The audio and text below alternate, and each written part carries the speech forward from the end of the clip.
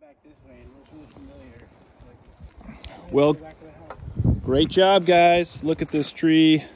This thing had fallen over into one of those slackline straps, and it was being basically held by the slackline strap. It started to uproot a little bit more. When I came and looked at it a few days ago, I told them to remove all this fencing, because at that point, you wouldn't want to send a climber up to do any of the work. It needed to come down and it had to fall. But by the grace of God, we were able to get it to fall directly between these two posts. Just amazing. And we're trying not to hit any of these posts.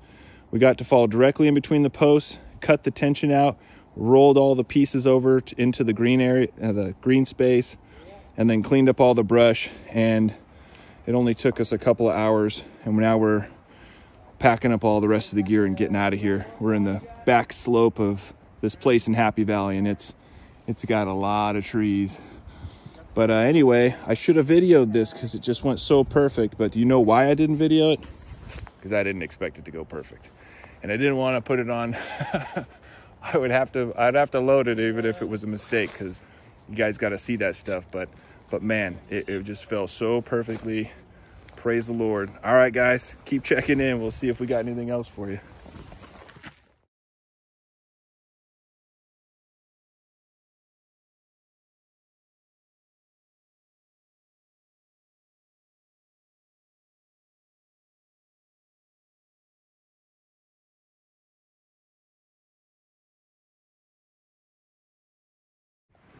All right, so our tree came off from up here and crushed onto the house. I've got it cleaned back to here, and we've got this pretty sizable stem leaning against the roof.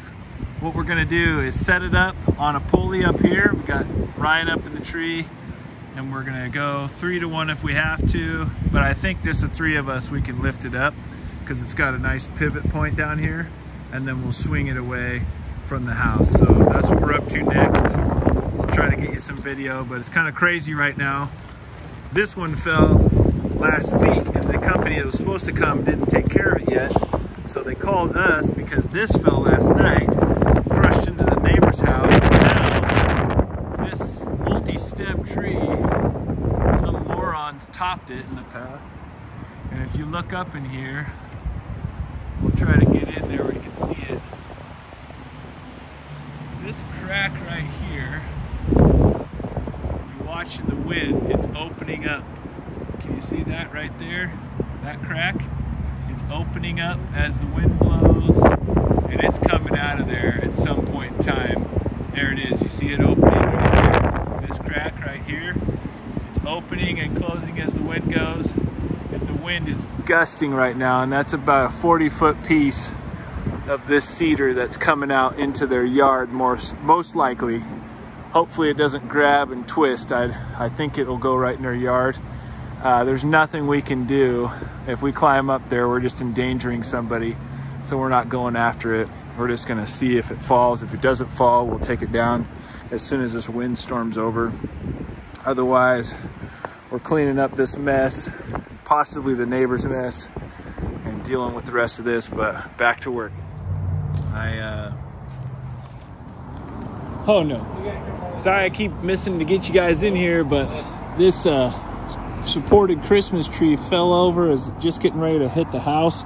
But look at the bracket that they had on this thing. I mean, that's 1/2 inch almost steel, and it broke, bent all the way over. That's how hard the winds were blowing. That is crazy.